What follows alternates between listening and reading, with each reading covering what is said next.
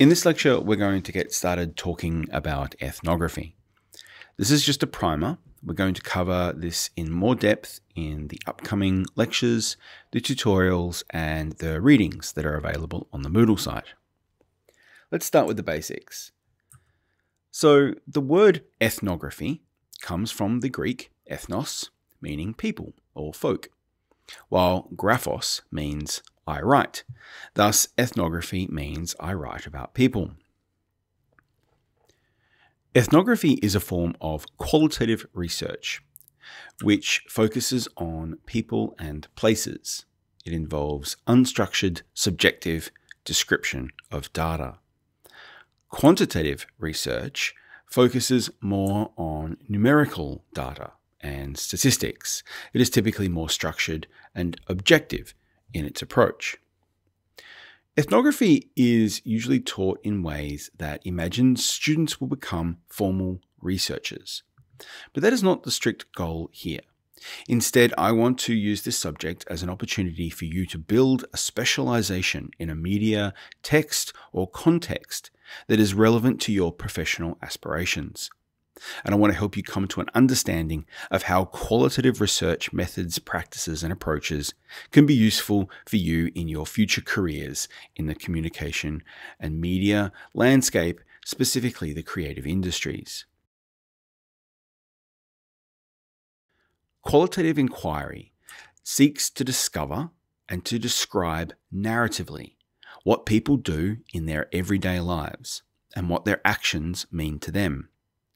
It identifies meaning-relevant kinds of things in the world, kinds of people, kinds of actions, kinds of beliefs and interests. In focusing on the difference in the form of things that make a difference for meaning. This is a quote from Frederick Erickson in the Sage Handbook of Qualitative Research. So, qualitative research is about the telling of stories of different kinds of people and different kinds of things. And ethnography involves a set of processes for collecting data, processes for analyzing data, and theories or paradigms for interpreting data. The purpose of ethnography is to assist others to better understand the lives, perspectives, rationales, and experiences of people and objects from their point of view. As ethnographers, you will learn how to search, discover, and locate information, observe, listen, and participate in events, experiences, and situations. You will write, record, map, and document. Then you will think, reflect, and narrativize in order to communicate, report, and mediate. From the outside, it is easy to fall into the trap of thinking that the creative industries, particularly marketing and advertising, and the more traditional sectors of media and communication like publishing, film, and television, are dominated by knowledge gained from quantitative approaches. Ratings, sales, demographics, and of course now social media-fueled big data analytics, impressions, statistical understandings, psychographics, and algorithmic analysis are all massively important to these industries. And it would seem from the outside that the creative industries are almost entirely driven by this information. However, in order to compete with the increasing complex network of relations between producers, distributors, investors, advertisers, and audiences, it takes a more specialized kind of knowledge and a specialized kind of insight and creativity that comes from that knowledge and insight that can only be gained via ethnographic methods. Qualitative research generally, and ethnography specifically, offer a range of methods to better understand the nuances of audiences and producers from their experiences and their perspectives. It's the difference between knowing that someone is watching the latest Netflix series or that Netflix show is playing on some television in the background somewhere, right? You can get that from the Netflix data. But what you can't get from that data is a sense of how that Netflix show or that Netflix series becomes part of the televisual experience of people in their everyday lives. You can sometimes get impressions and raw data about the number of times it's mentioned or whether it's trending. But unless you actually look at what's being said about that show, you can't really understand how it's being integrated into people's lives. Sure, you might know what a person watches at what time of day and for how long. You might know how many times it's mentioned on Facebook. But unless you ask or observe or participate and think about what's going on and talk to people about what's going on, you're not going to understand why. And that is the function of ethnography. Ethnography helps you to get to the texture of everyday life, to better understand the nuance of experience. And it's that kind of knowledge that can give you a competitive advantage. It's also a way of including audiences or sectors of audiences that might have been left out previously for whatever reason.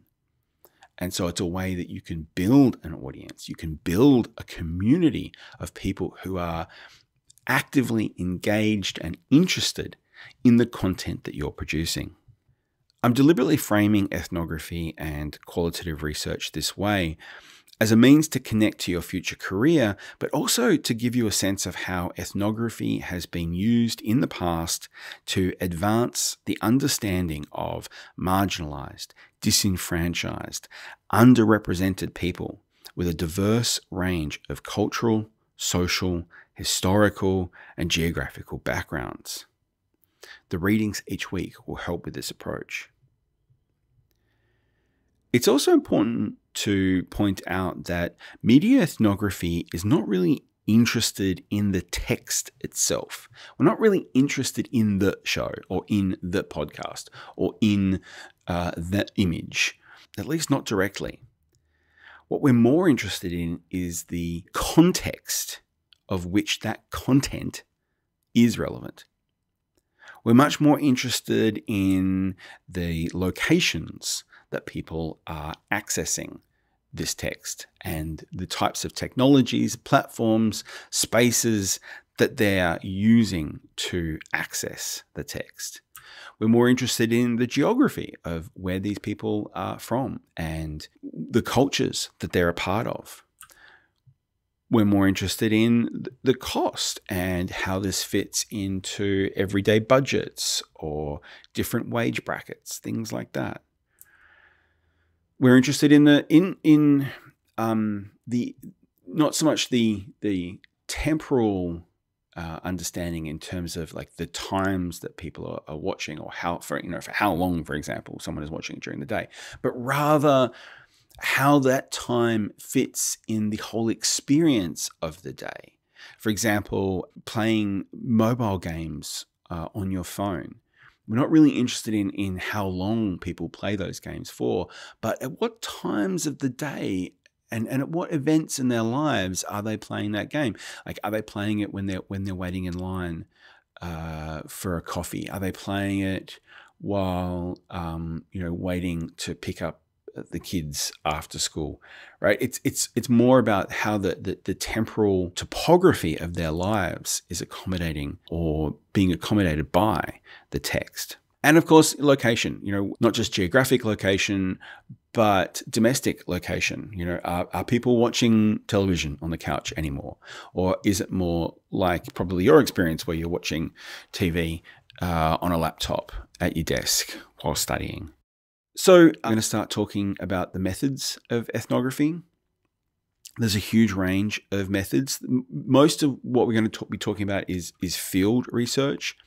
That is gaining an experience of the topic or problem that you're investigating by being in the field. And we'll talk more about what the field actually is.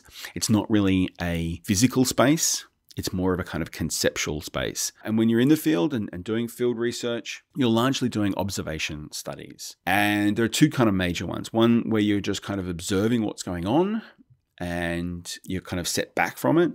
And the other is participant observation, where you're actually engaging in something, whether it's following a particular influencer or playing a particular video game, and you're taking notes, and your observations are framed by your participation.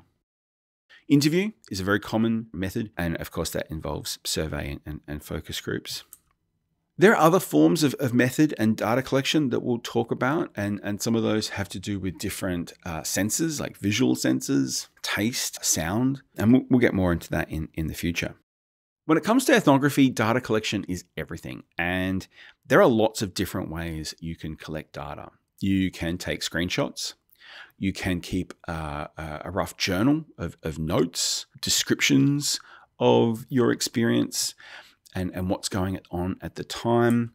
Journaling is probably the most common form of data collection when it comes to ethnography.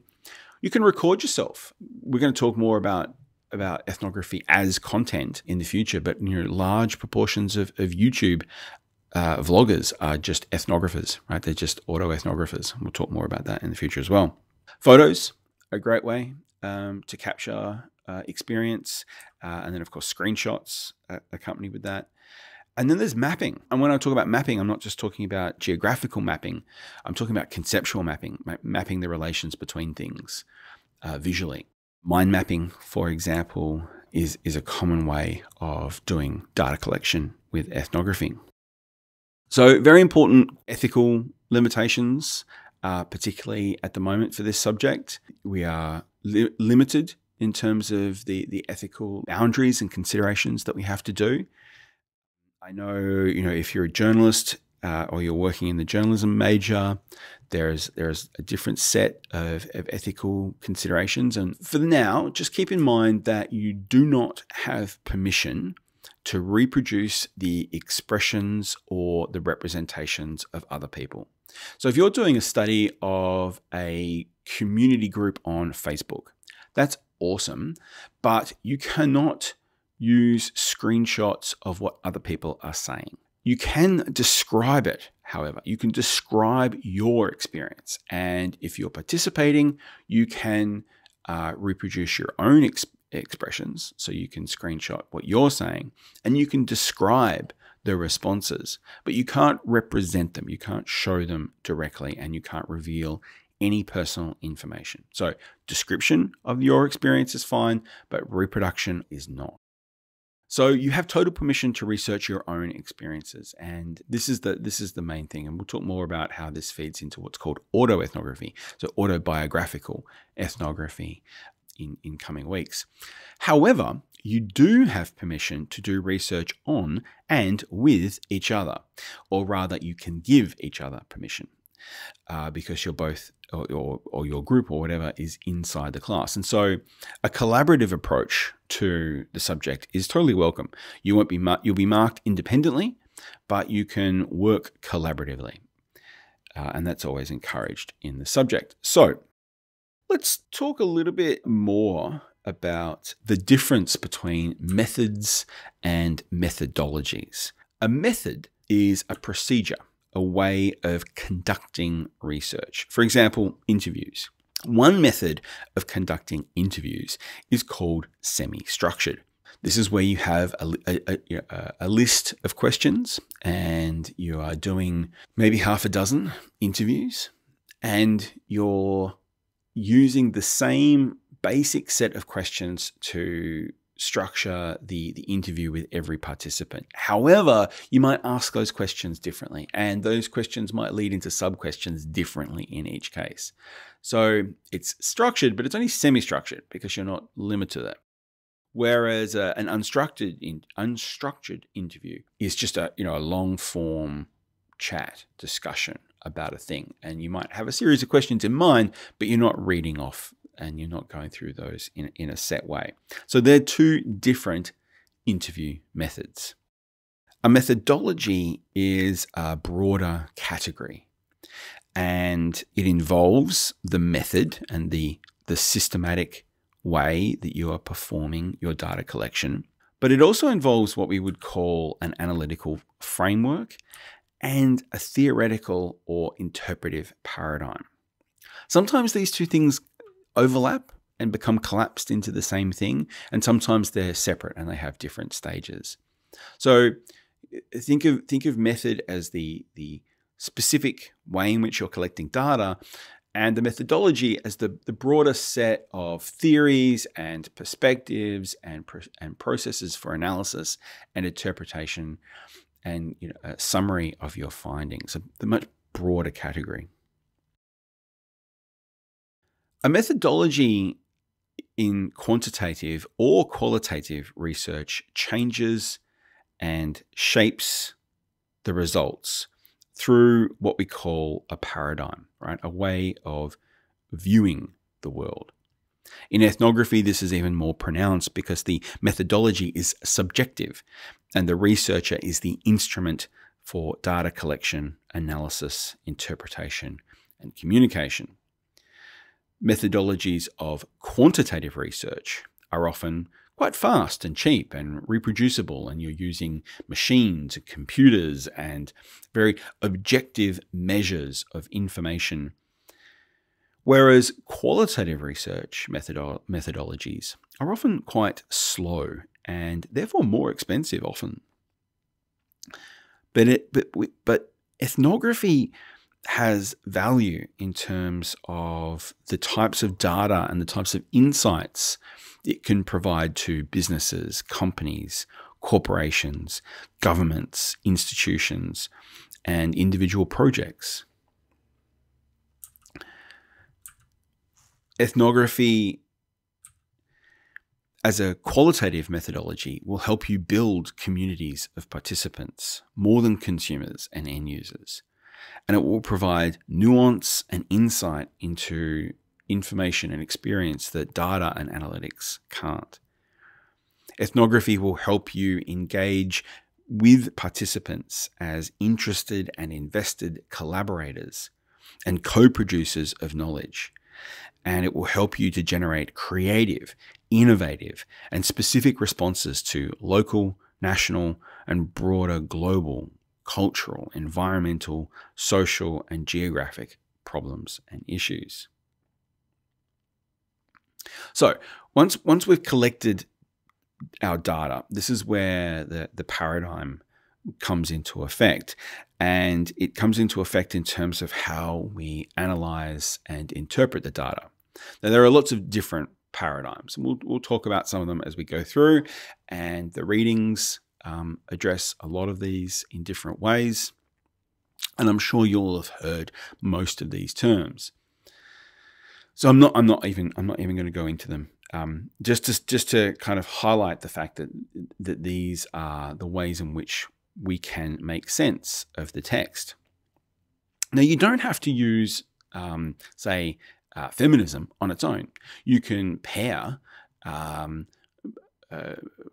constructionism and indigenous theory with feminism to produce an analytical framework. This is where you build a kind of lens through which you pass your data.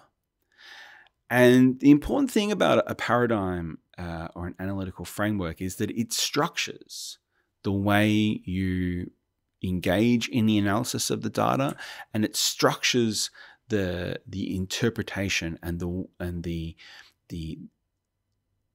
information that comes out at the other end. And that's because these paradigms are systematic structures for making sense of things. They can be really useful. Now, you're not limited to these. You can design your own analytical framework. You can develop your own theories and ideas about the way of viewing the world, and I'm totally interested in that. You can also draw on the readings for the subject and start to build. So, for example, I don't have grounded theory there. And that's in the readings. So you can bring in your own research and build your own analytical framework for examining the data that you collect. Once you've collected your data and you've started to analyze it, and then you've taken that analysis and you've started to interpret that through a particular paradigm or set of paradigms, then in the subject, you're going to communicate your results, and you're going to communicate and mediate your results in order to convey your understanding to the audience that you're most interested in talking to. Now, this is really important because with ethnography, the results aren't generalizable. Right. So when you have a statistical analysis of something, you can say that these results are generalizable. They can extrapolate to larger populations, for example. Ethnography, you can't do that. Ethnography, when you are reporting on your findings, you are talking about the experiences that you observed in your instance of the research. And if someone else came to that same topic or that same interest and started to explore it, they would have totally different findings than what you would. And that's not a weakness, that's a strength, right? That's because you are the instrument of the research, not the algorithm. So you want to start to think about how you're going to communicate this, how you're going to communicate your experience. And it's important to remember that ethnography is methodologically, narratively driven. That means it's about communicating stories of your experiences and other people's experiences, with attention to the type of details that other methodologies would ignore. And you're going to explain and talk about them in ways that are totally impossible for quantitative approaches. So you might, produce an audio essay, a video essay. You might be using social media. You might be creating a website or some other form of technology.